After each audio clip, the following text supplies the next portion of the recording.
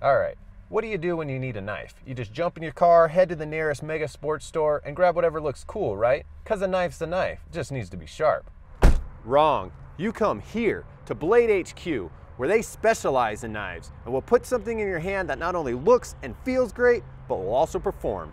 Now, on this episode of What Knife Should I Buy, we're going to be talking about entry-level folders, knives under 50 bucks. We'll look at some common locking mechanisms, blade shapes, as well as one-hand deployment methods. So let's get in there and check out some steel.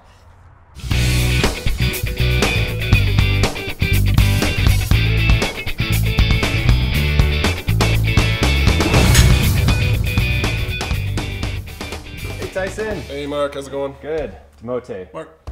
So I have a friend that was talking to me the other day. He knew I worked here at Blade HQ and he was asking for some recommendations, but he didn't really know a lot about knives.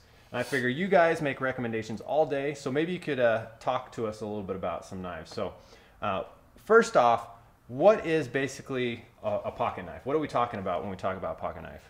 Talking about a blade that usually folds, generally has a clip, carried in your pocket for everyday use, commonly referred to as like an EDC or an everyday carry knife. Mm-hmm. So I mean, that's what we're looking at. It's basic level there. Okay.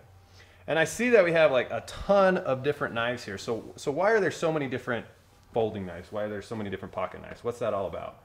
Essentially, we're looking at different blade styles, blade shapes. You move up in the price range. You're dealing with different materials, different makers, things like that, which gets pretty complicated. But today we'll just stick with the basic pocket knife that we have. Okay, cool. All right, so for a first-time buyer, what are some of the things that they should be aware of when looking at knives?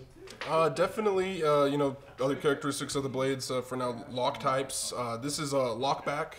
We'll have Timote show you the frame lock and the liner lock, but this one's widely regarded to be one of the strongest locks.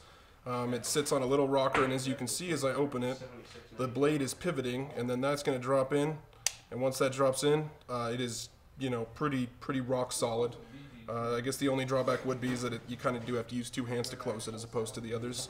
But very, very strong design right here. You simply just open it, and then you would depress this to close the blade. So this right here is a frame lock where you can see the handle frame right here.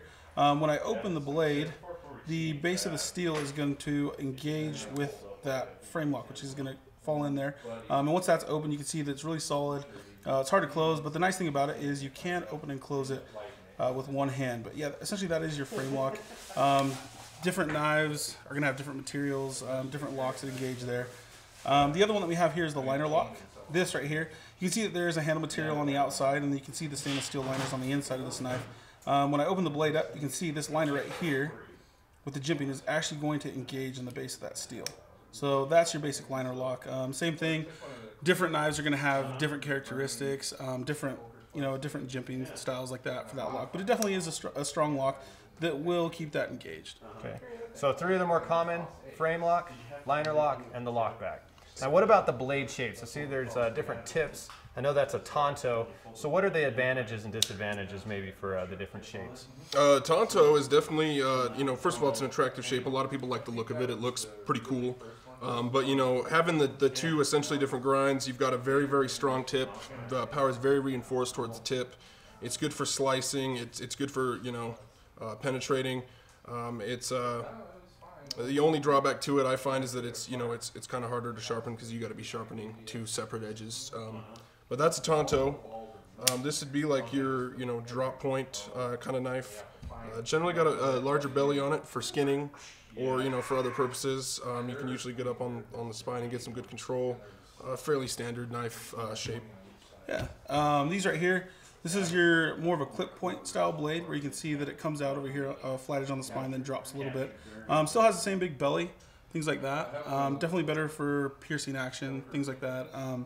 The other thing, it still does have that big belly, like I said. It's easy to get into the skinning, things like that if you need it for any kind of situation like that. This right here is your drop point. It's just a different blade style.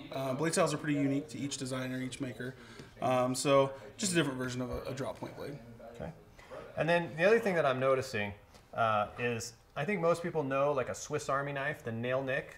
But you guys are doing one-handed opening, which is pretty common for these types. So maybe you could show us some of the different deployment mechanisms for these one-handed opening. Sure. This one's got a thumb stud on either side.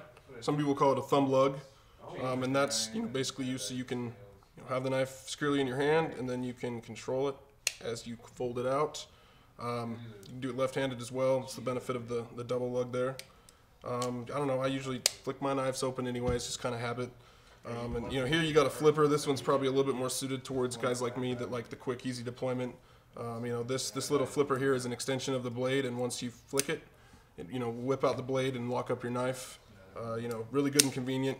This thumb stud looking thing here is more of a stop pin.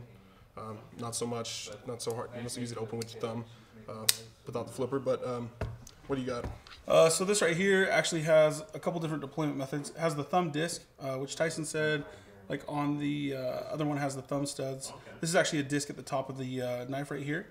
You can use it for ambidextrous opening. Left-handers can use it really easy. Essentially what you're going to do is you're just going to put your thumb underneath there and raise it.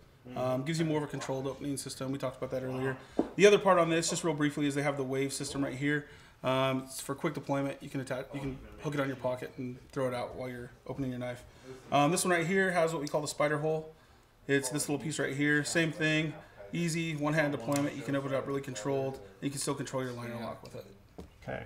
So things that you want to be thinking about when you're looking for a first-time knife: the lock type, the blade shape, and then the deployment method. Now, what are some other factors that you maybe want to think about? How about the handle material? I know G10 is a big handle material, and then I understand like jimping and pocket clips, those are all different. Maybe you guys could tell us something about that. Sure. G10 is big on the scene right now. A lot of knife companies have it. It's a really light composite material. It's woven and they put an epoxy over it. It's super light, super durable. It's nice when it gets wet. Still has that texture feeling where you can grip it, without slipping off of it. Yep, I got one here, the Cold Steel one. This is some sort of a plastic composite material. A lot of them have different formulas for it, but the main benefit to this is that it's lightweight. And this stuff's really, really, really textured, so even, if your hands are slightly wet, or if you're, you still get good control, good grip. Very, very lightweight as well. This one's just got G10 as well, but G10's very good stuff. And how about the pocket clips? I know you can carry it either tip up or tip down, so what are the advantages and disadvantages of that? As far as I'm aware, that is all just a preference. I definitely like my knives tip up because I like to grab them and deploy them as such. A lot of people prefer the tip down as like this one. For me, it's just not as natural. It's really just a preference thing. But luckily most knives, as Timoteo will show you here, they come with different options for either right or left-handed or tip up or tip down carry. Yeah, definitely, it's nice. Like this knife right here has a 4-way carry. You can actually switch the clip. Either on the front side you can carry tip up, tip down, or for the left-handers, you can go ahead and throw it on the other side. Makes it really easy. That way they don't have to try and put themselves in an awkward predicament when they're trying to open their knife that they purchased. Okay. All right, so definitely some good things to think about when you're looking for entry-level knives. Now, I know blade steel is super important, as well as grinds, and that's something that we're going to cover in another episode. But I assume for most of these, the blade steels are pretty entry-level, good for resharpening, basic kind of stainless steel stuff. Yeah, very easy to resharpen, very easy to work with forgiving steels here. A lot of people think low-end steels, and they associate something negative with that. Not at all. Very easy to sharpen, easy to use. Certainly you can work your way up to some advanced steels, but for most people, day in and day out, this steel's going to be great. All right, so a couple tips when looking for an entry-level knife. Consider your locking mechanism, the blade shape, and then the deployment method. So, for some good recommendations, check out these knives from Blade HQ.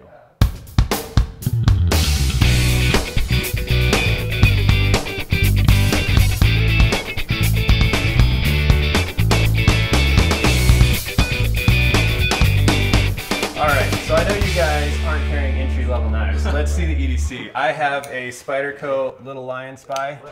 What do you guys have? I actually have, it's a Hinder XM18 3.5 Very Skinner nice. blade. It's one of my favorites. I'm actually carrying my Medford 187 I picked up after Thanksgiving. Pretty sick little knife. Cool. Yeah. All right, I know a lot of our audience, you guys know a lot about knives, so in the comment section, tell us what are good entry-level knives.